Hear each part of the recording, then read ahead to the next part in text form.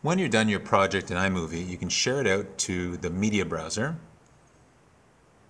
Make sure you click on Mobile, check off Medium, and hit Publish. What it's going to do now, it's going to convert your files so you can import it into Garageband. It takes a little while to export.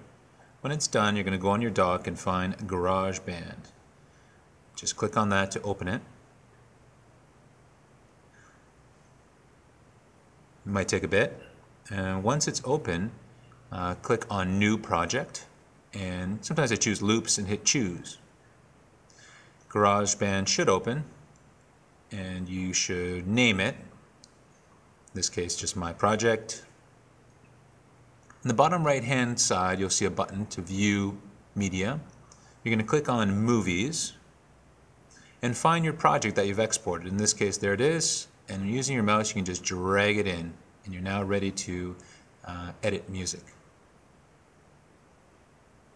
You notice on the bottom, your track from your movie is there, and now you can add loops to your project.